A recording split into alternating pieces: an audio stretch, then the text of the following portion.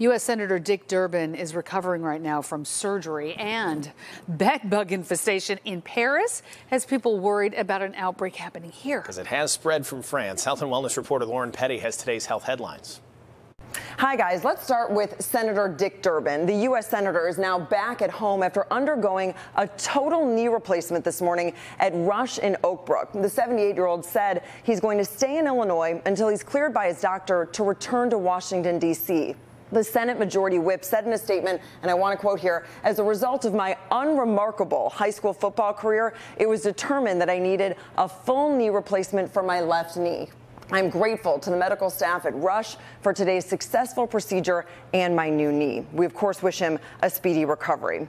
Now, we've got to talk about these guys, bed bugs. London's mayor is now warning that bed bugs could have an infestation in their city's transit system. Now, this comes, of course, amid the Paris outbreak. By now, you've likely seen videos like these we're going to show you here from Paris, where an infestation has hit public transit, movie theaters, and even some hotels. So what is the likelihood of an infestation happening here in Chicago? Well, we talked to a dermatologist at Rush. She said she's not worried about an infestation on the CTA.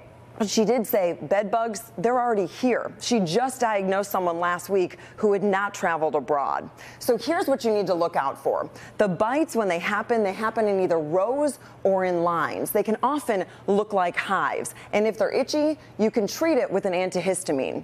To check for bed bugs, they do like the dark. So you want to use a flashlight and also be sure to check the bedding seams and also your headboard, especially if it's fabric.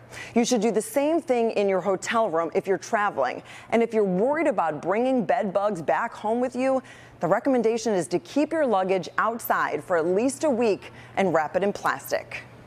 I mean, just leave it on the porch, right? Of course. Wow. I mean, right now the message is it's just important to be aware of what those bed bug bites look like. That row where they look like hives, that's important because that means if you have the bites, then you likely have an infestation, and then you really need to call an exterminator right away. Oh, my goodness. Especially hotels. That's a good tip you had because people think their home is safe, but really check hotels. And don't flip on all the lights. Use your flashlight, use your phone because they like the dark. So they'll scurry. Oh, ooh, okay. Good tips, though. Good to know. Don't know that I want to know, but I do know I need to know. Yes. exactly. Thank you, Lauren.